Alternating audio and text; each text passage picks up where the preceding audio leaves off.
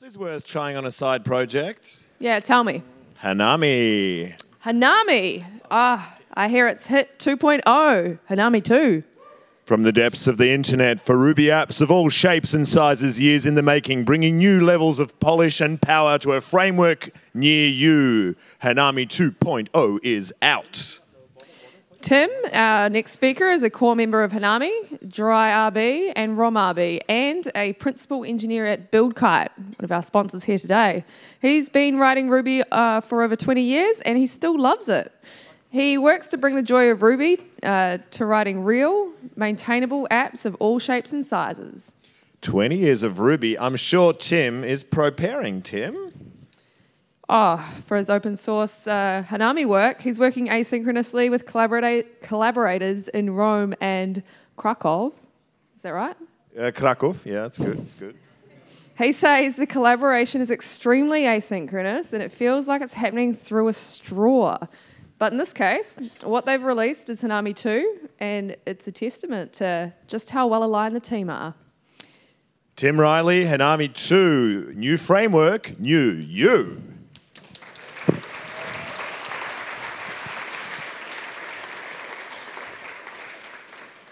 Hi everyone, I'm Tim. I am really happy to be here today. It's an exciting time to be gathered again. Just a bit about me. I work at BuildKite. We make fast and flexible CI/CD for all kinds of developers. We do it here in Australia and New Zealand, and we do it with Ruby, which is really cool. I also do some work in open source in Ruby, namely these projects, Hanami, Dry RB, and ROM RB. And you can probably guess what we'll be talking about today. And that's Hanami. Hanami, in a nutshell, is an app framework for Ruby. And it's the perfect time to be sharing it because just at the end of last year, we've released our 2.0 release. And I'm really excited for the possibilities it might unlock. Not only for the shape of Ruby apps, but also for each of us as Ruby developers. Now, I conceived of this talk at the end of last year, and the coming new year was on my mind, and New Year's resolutions, of course. So we have the new framework, new you title, but, well, it's getting on. It's mid-Feb, and I thought, well, I'm up for resolutions at any time of year, but maybe this is a chance to come up with a different tagline, a different title. And so I thought, well, what would be the theme? Well, we're back. We're gathered here again after 3 years break. RubyConfau is back. I can stop pinching myself. It's day 2. Getting on the beers is optional, of course. I may have one after this. But I think that's our theme. Let's see how we can introduce Hanami while injecting a bit of Australian flavor at the same time. So I took a run at a few Aussie-inspired titles. For starters, we could talk about the run towards Hanami 2.0. Here we have a seminal moment in Australian sporting history, and maybe this release can be a similar moment for this project. So that's a start. I think we can do more. Parents in the room might know what's coming next. Yes, we could talk about Hanami 2 for real life. Bluey is probably Australia's #1 cultural export right now, and I could only hope for some small measure of the success that they've found. And at the same time, I'd love to share some of the joy and passion that we see in Bluey and Bingo. We can stay on the small screen for a bit, perhaps more from my own childhood. We can flip to channel 2. Celebrate Hanami 2 and friends. You can turn your Ruby apps upside down, upside down. Mr. Squiggle, what we're seeing here, had a real ability to take an inscrutable pattern and turn it into something cohesive and surprising. Well, maybe Hanami could help us do that for our Ruby code. One more.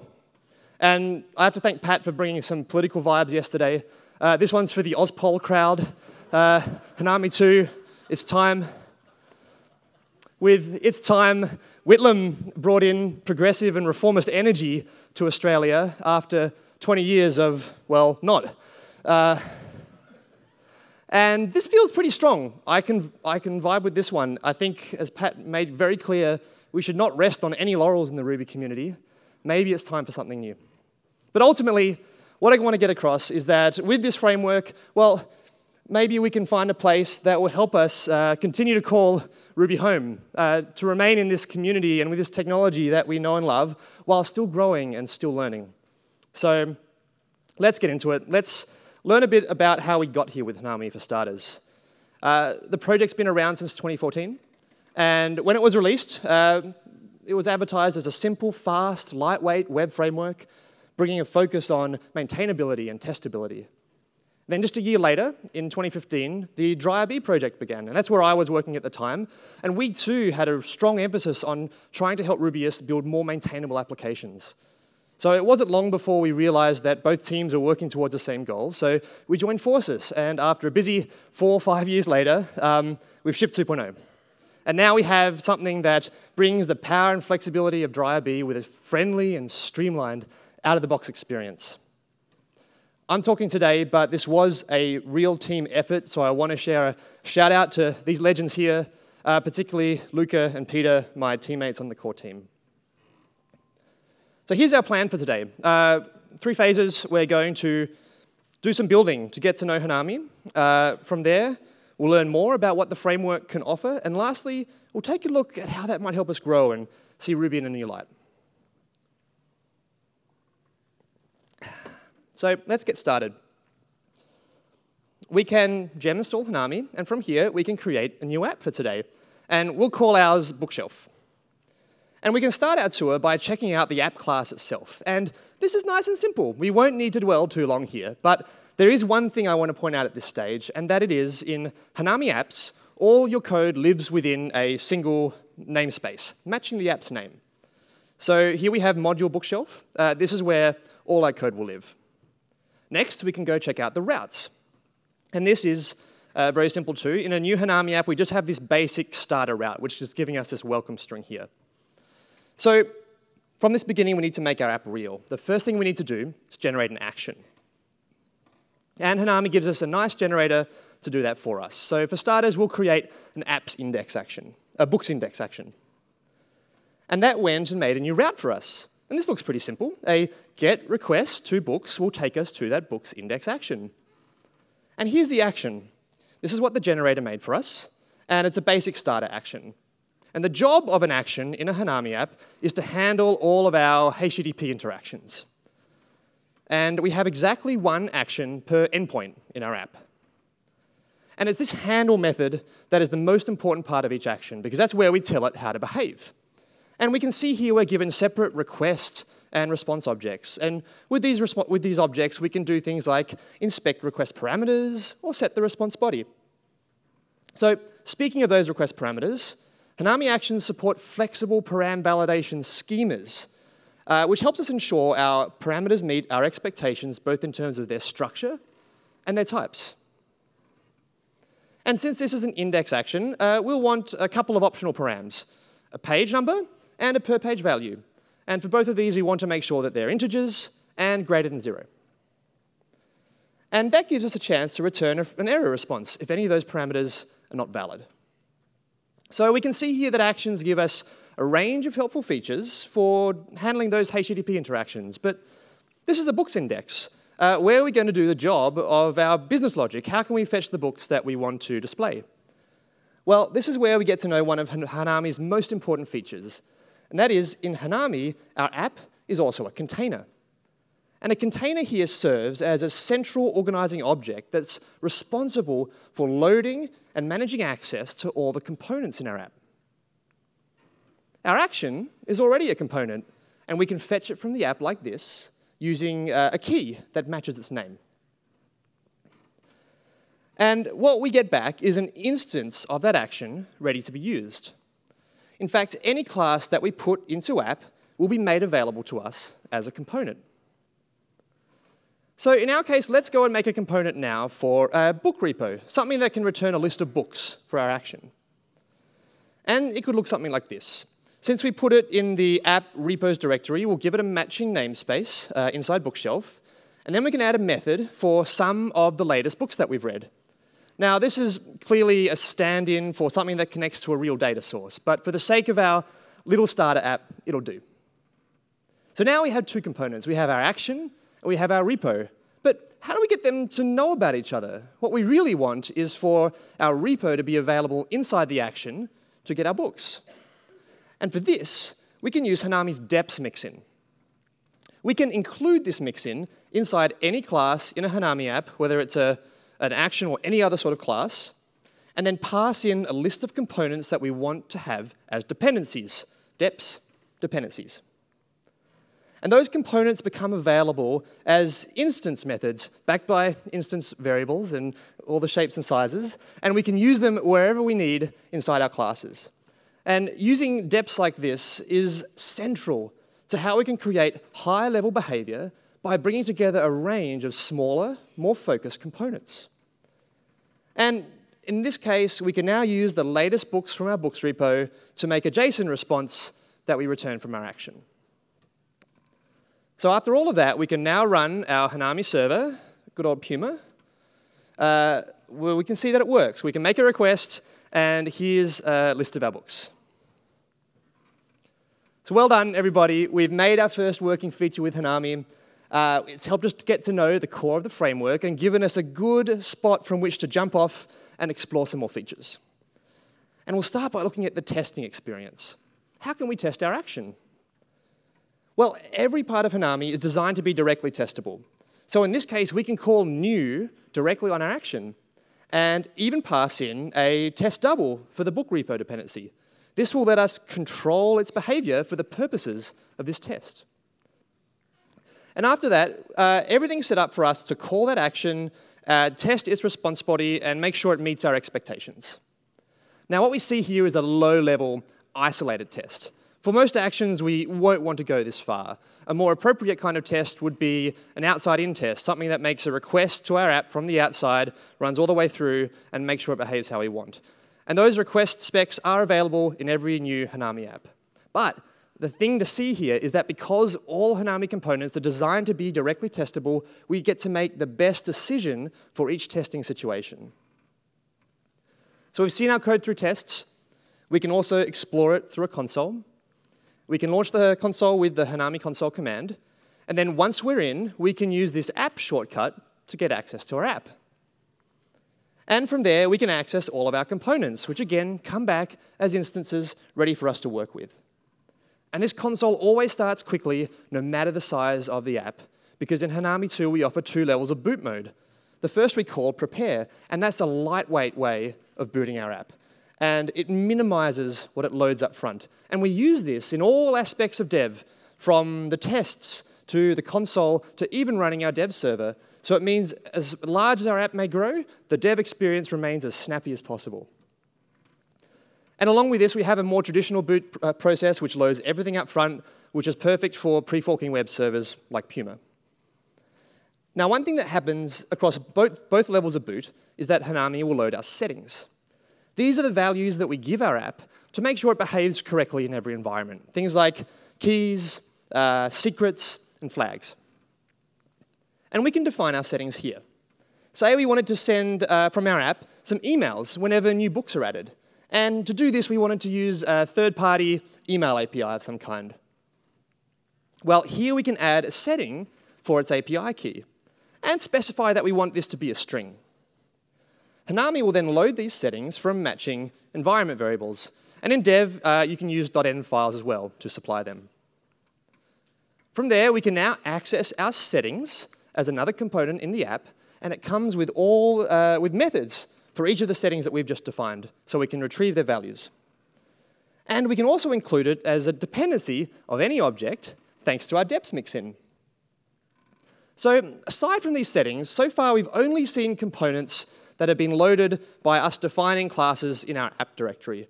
But what about components that might need some special handling as part of their setup? Well, here's where we can use providers. And we need to make one now for our email service. We've already created the setting for its API key. Now we need to go and use it. Providers have their own folder in config, and here we're registering our email service provider. And in every provider, we have a couple of lifecycle steps we can use. So for starters here, we're going to require the gem for the email API client. Then we'll grab our API key from the settings component that we just set up, pass it in to configure that client. Whoops.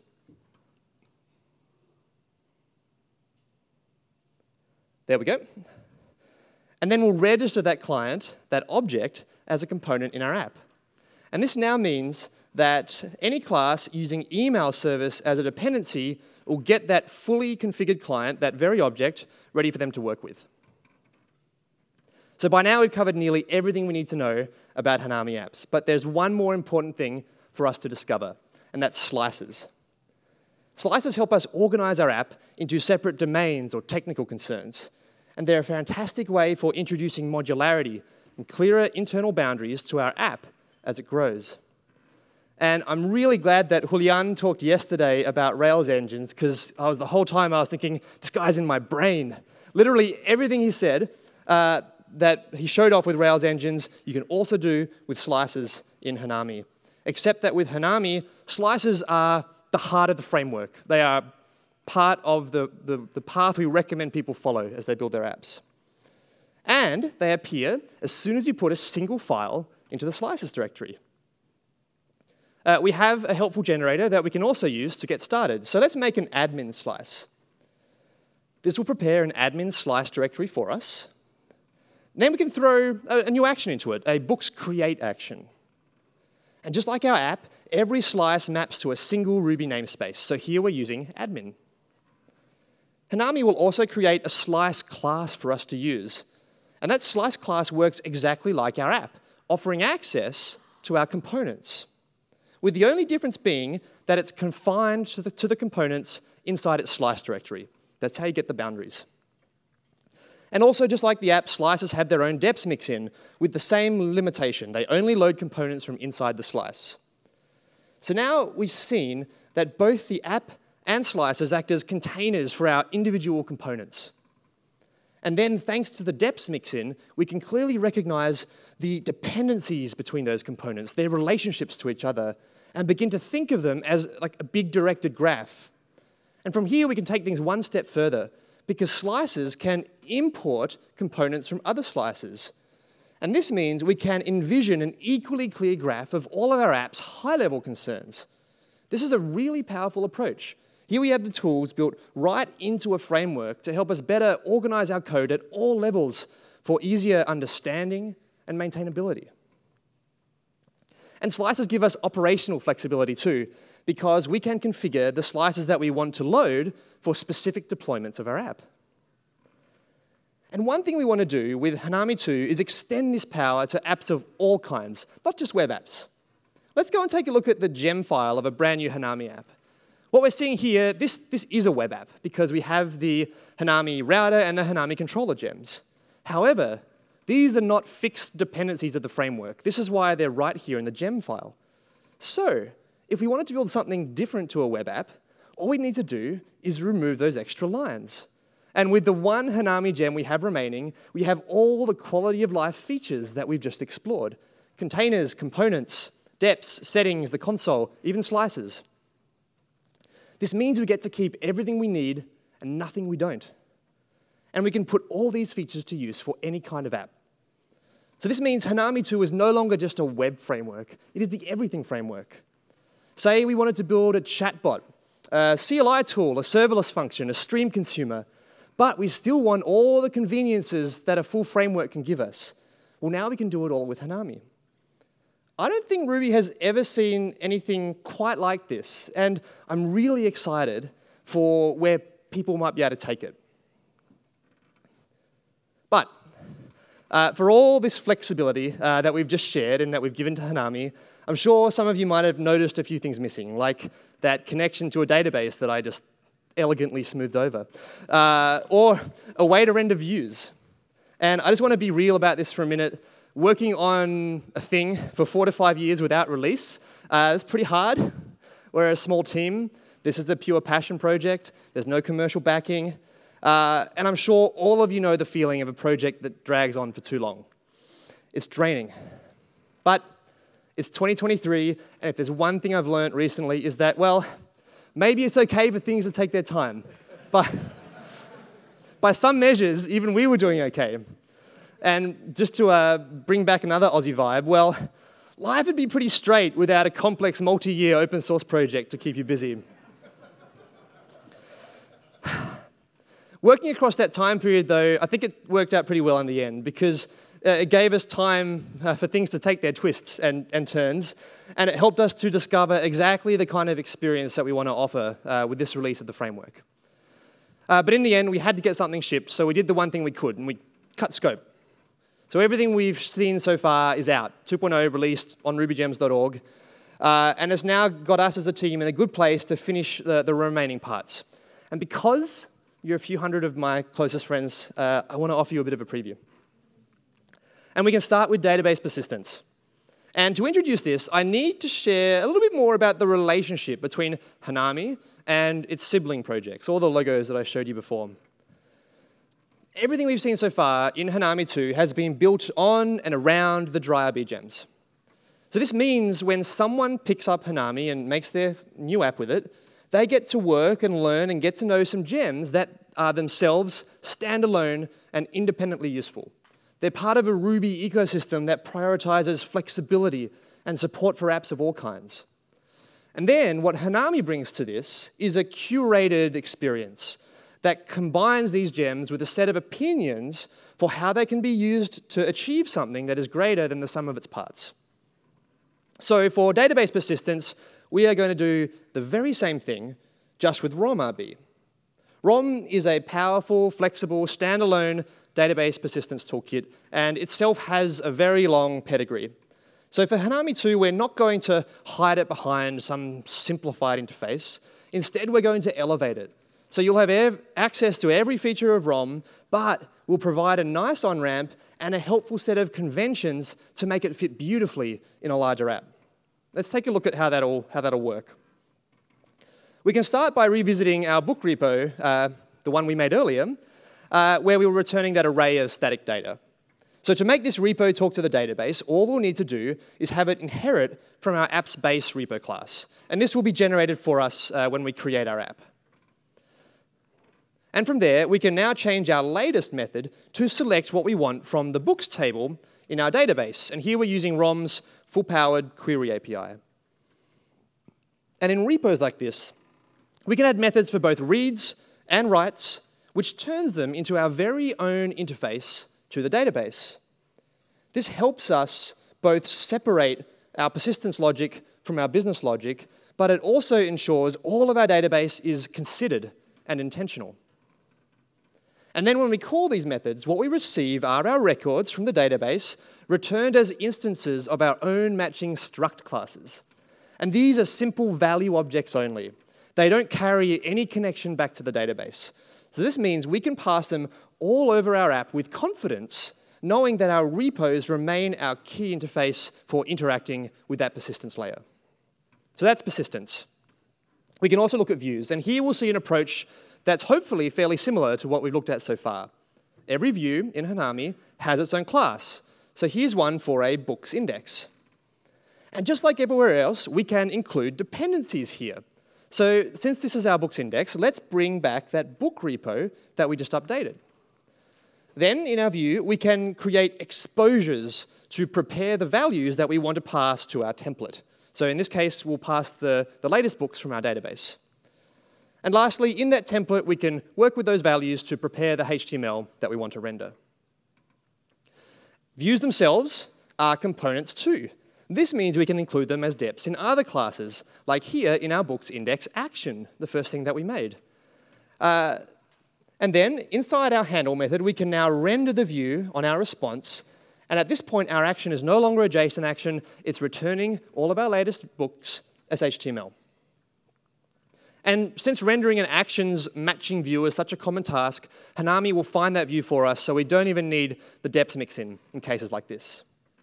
So that's a preview of persistence and views. We're still figuring out all the minor details, but it should give you a good idea of how these things will broadly fit together. And in the case of views, when we release these, we'll include everything you need to create a full-stack web application, including integration with asset bundlers for front-end assets. So there we go. We've seen every part of Hanami now, including the bits that are coming soon. Work on those things will happen in the next couple of months, but in the meantime, this is a great chance to get started, get a head start, and get to know all the other parts of Hanami that sit there at the core. Because I'm excited for how it can help us grow as Rubyists. And the reason for this is that I think Hanami brings more to the table than just a collection of framework features. It provides a new opinion on what constitutes good app design, and then it embodies these opinions in its own design. And I think we can learn from this and turn this into growth as developers. So how can we grow? Firstly, we can grow our understanding of our app's domain.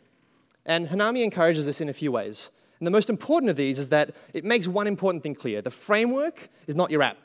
These things are separate. The framework should work in service of our app, not the other way around. So Hanami routes and actions are designed to be as thin as possible a layer, to act as a gateway into our app, which is where our logic resides. The core business logic is ours, and it's supposed to be separate from the framework concerns.